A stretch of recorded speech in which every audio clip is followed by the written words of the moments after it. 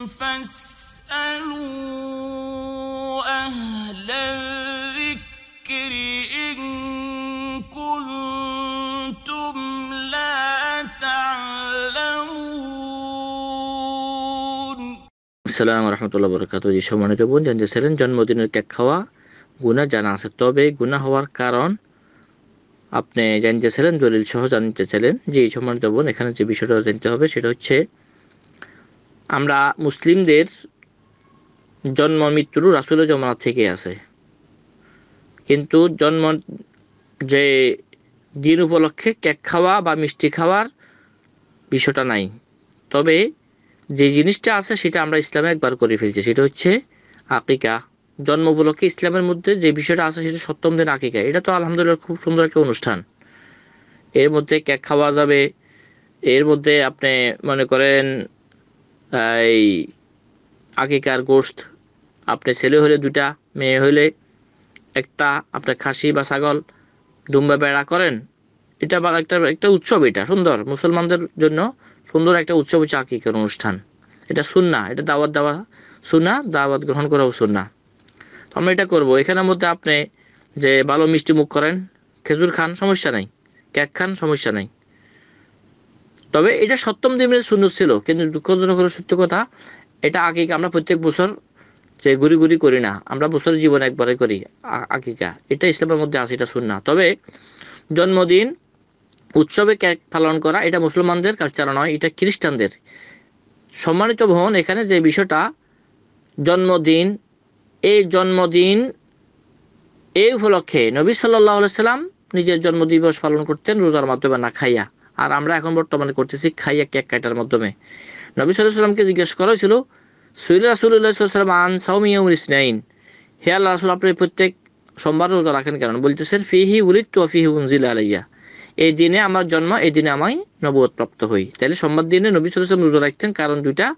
একটা হচ্ছে যে নবী সাল্লাল্লাহু আলাইহি ওয়াসাল্লাম জন্মদিবস ছিল সোমবারে, এই যাবে শুকরিয়া হিসেবে নবী সাল্লাল্লাহু আলাইহি ওয়াসাল্লাম রোজা না খাইয়া জন্মদিবস পালন করতেন, তবে প্রত্যেক সপ্তাহ করতেন।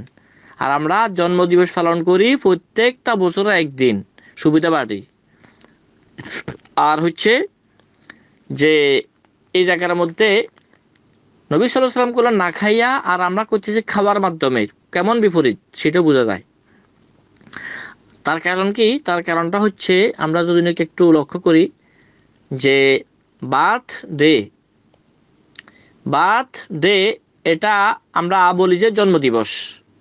তবে আরও একটু উন্নত মানের শব্দ দিকে যদি আমরা খেয়াল করি, আরবিতে বলা হয় ঈদুল মিলাদ। ঈদুল মিলাদ আরবিতে বলা হয়, বাংলাতে বলা হয় জন্মদিবস, আর ইংরেজিতে সাধারণ শব্দে বলা হয় এটাকে বার্থডে। কিন্তু হাই কোয়ালিটির ইংরেজি যেটা আছে, এটা আমাদের আশ্চর্য করে ফেলবে। সেটা কি? আপনি গুগলের ট্রান্সলেশনে যান, যে ওইখানের মধ্যে ঈদুল মিলাদ লেখেন, উপরে আরবিতে ঈদুল মিলাদ লেখেন, নিচে আপনি ইংরেজিতে তার ট্রান্সলেশন লেখেন, আসবে কি দেখেন আশ্চর্য করা তথ্য, যে আসবে খ্রিস্টমাস। খ্রিস্টমাস এটা হচ্ছে খ্রিস্টানদের যে ধর্মীয় উৎসব, যেটাকে বাংলাতে বলা হয় খ্রিস্টানদের বড়দিন। এই খ্রিস্টানদের বড়দিনকে আরবিতে বলা হয় ঈদুল মিলাদ, আর তার ট্রান্সলেশন অর্থ হবে খ্রিস্টমাস। এখন যদি কোনো মুসলমানদেরকে বলা হয় আপনি কি খ্রিস্টমাস পালন করবেন, সেগুলো আমি কেমনি করবো, আমি তো একজন মুসলিম, এটা তো করবে খ্রিস্টানেরা।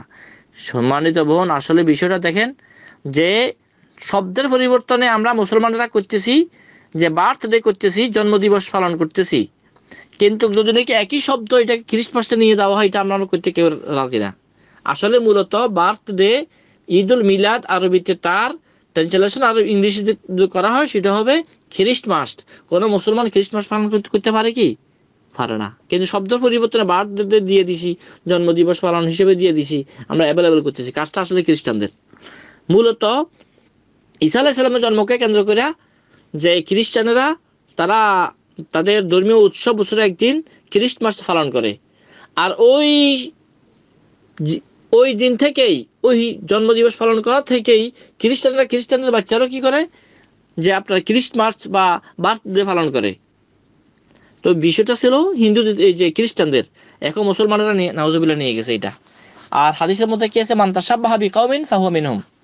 আমরা যদি নাকি জন্মদিবস পালন করতে চাই, রাসূলের তরিকা করতে হবে, প্রত্যেকটা সপ্তাহে করতে হবে, যেদিন জন্ম নিছে ওই দিনকে হিসাব রাখি, প্রত্যেকটা দিনে করতে হবে, প্রত্যেকটা সপ্তাহে যে দিনটা আসে ওই দিনে করতে হবে, যেমন রাসূল সাল্লাল্লাহু আলাইহি ওয়াসাল্লাম করছেন জন্মদিবস পালন। আমরা যদি নাকি রাসূলের উম্মত হই, রাসূলের সুন্নাহকে ভালোবাসি, তাইলে যেদিন জন্ম নিবে ওই দিন শুকরিয়া তান যে কি করতে হবে, রোজা রাখতে হবে, না খাইয়া খাওয়ার মাধ্যমে না।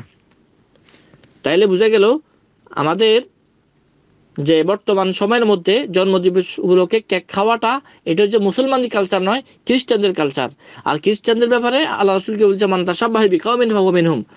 যেই জাতির সাথে, মুসলমান জাতি যদি নাকি অন্য ভিন্ন জাতির সাথে, খ্রিস্টানদের সাথে, ইহুদিদের সাথে, হ্যাঁ হিন্দুদের সাথে কোনো সংস্কৃতিকে মিল রাখবে, তাইলে সে তাদের অন্তর্ভুক্ত হবে, নাউজুবিল্লাহ। তাইলে এইটা সম্পূর্ণ পরিপূর্ণভাবে মিল খ্রিস্টানদের জন্মদিবসের সাথে, খ্রিস্টানদের খ্রিস্টমাসদের সাথে। সুতরাং এটা মুসলমানদের নয়, বরং খ্রিস্টানদের থেকে দাঁড় করা এটা। আর এটা তাদের সাথে মিলে যাওয়ার কারণে এই সংস্কৃতি যদি মুসলমান গ্রহণ করে তাদের অন্তর্ভুক্ত হবে, এটা হারামের অন্তর্ভুক্ত হবে।